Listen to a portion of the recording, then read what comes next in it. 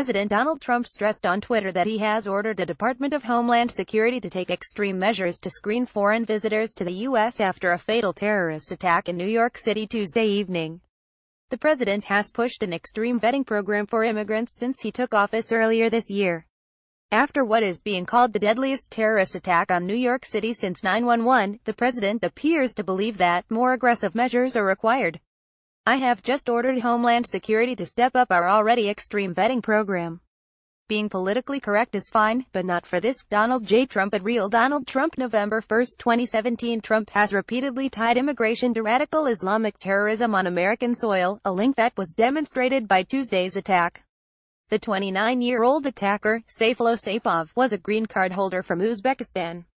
Authorities found a letter in Arabic at the scene that appeared to indicate the terrorist is loyal to the Islamic State. The extremist drove a rented van into civilians, killing 8.